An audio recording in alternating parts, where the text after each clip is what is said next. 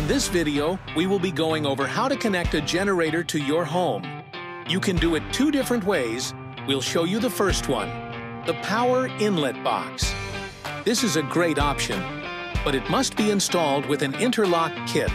Why? Because the Interlock Kit prevents backfeeding, which is crucial for protecting our linemen working on the power lines. Installing the Interlock Kit is pretty straightforward. It ensures that the main breaker and the generator breaker can't be on at the same time, preventing any dangerous backfeed. Once everything is set up, just plug your generator into the Power Inlet Box, and you're good to go. The second method is using a transfer switch.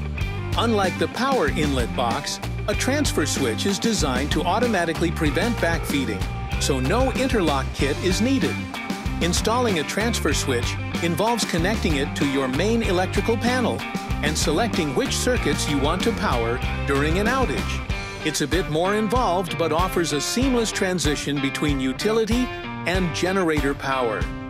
With the transfer switch installed, you can easily switch to generator power without worrying about backfeeding.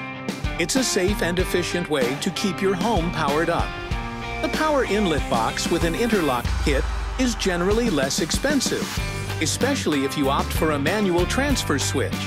However, an automatic transfer switch, while more costly, offers greater convenience and safety. So there you have it. Two reliable ways to connect your generator: a Power Inlet Box with an interlock kit and a transfer switch.